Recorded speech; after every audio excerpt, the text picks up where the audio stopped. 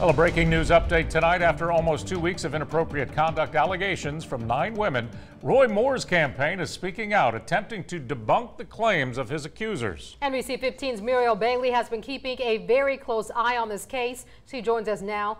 Muriel, the president spoke out about this issue today. He did, Kim. President Trump slammed Moore's opponent, Doug Jones, and Moore's campaign pointed out inconsistencies and called on the media to investigate claims against Moore.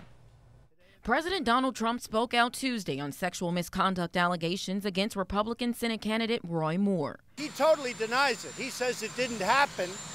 And, you know, you have to listen to him also. He also slammed Moore's opponent, Doug Jones. We don't need a liberal person in there, a Democrat.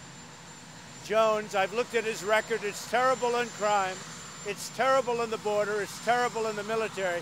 When it comes to the allegations against Moore, Moore's campaign attempted to debunk some of his accusers' claims. One is Beverly Young Nelson. She's the one who came forward with the yearbook she says Moore signed. She says Moore touched her outside the restaurant where she worked when she was 15 years old. Former waitresses at the Old Hickory House restaurant said employees had to be 16 years of age.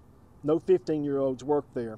Nelson also claimed Moore came in almost every night and sat at the counter and flirted with her while she was a waitress. Moore's campaign says former employees say waitresses didn't have contact with the people at the counter. They also commented on Lee Korfman, the first woman to accuse Moore of sexual misconduct when she was 14. One of the linchpins of her story is that Judge Moore talked to her on, quote, her phone in her bedroom. Within days of this story coming out, her own mother told Breitbart News that there was no phone in her bedroom. Moore's campaign says the allegations are attempts to sway Alabama voters. The question is, can you be tricked? Can you be tricked?